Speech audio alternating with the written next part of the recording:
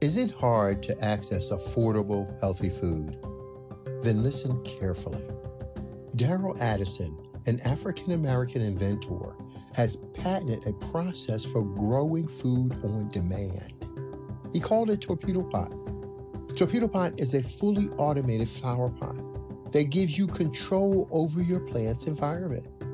All you do is add soil, seeds, and plants to the flower pot and watch it grow. Yes, Torpedo Pot grows the rest. Visit www.torpedopot.com.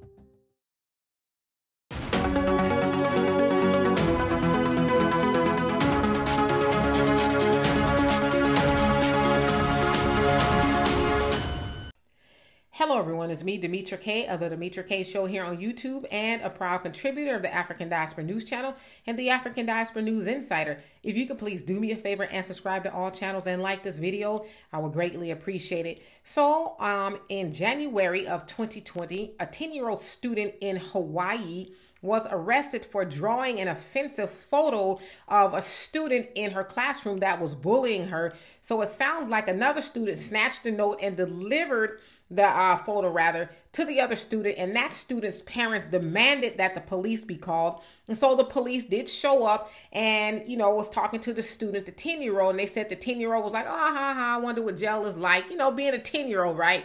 And so they aggressively handcuffed her and took her to jail. Now, her mother, Tamara Taylor, says she didn't know anything about it. She was called to the school and all that. Later found out that her daughter was arrested, and booked into jail. Now, they let the student go with no charges, but the ACLU is saying, nah, that's not good enough. We need everything attached to that arrest expunged. We need the family to be paid $500,000 for the drama and the trauma that it caused. And we also need policies to be changed because 10-year-olds should not go to jail for drawing pictures. Is it annoying? Is it wrong? Yes. But she still should not have gone to jail. And so, the little girl is Black. We don't know what the other students' parents are, but I guess we could probably assume that they are not Black. But what a horrible shame that the school would even think to oblige the other students' parents by calling the police instead of trying to handle it in-house.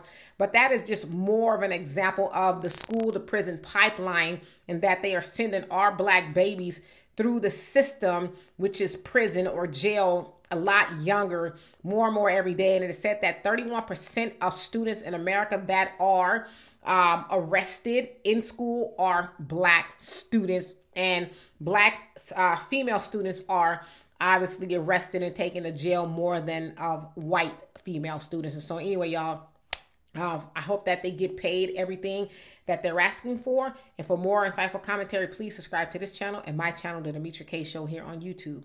Peace.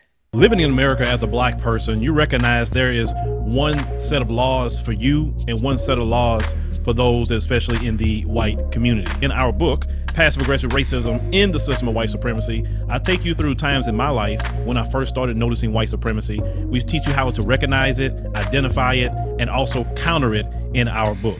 This book is a beginner's course for those that are just starting to wake up and open their eyes to see the system of white supremacy. As a Black American person, you must understand this system because this system is life or death to you. How you handle it, how you deal with it, it can affect your mental health if you don't understand this system. Pick up our book, Passive Aggressive Racism in the System of White Supremacy, today on Amazon.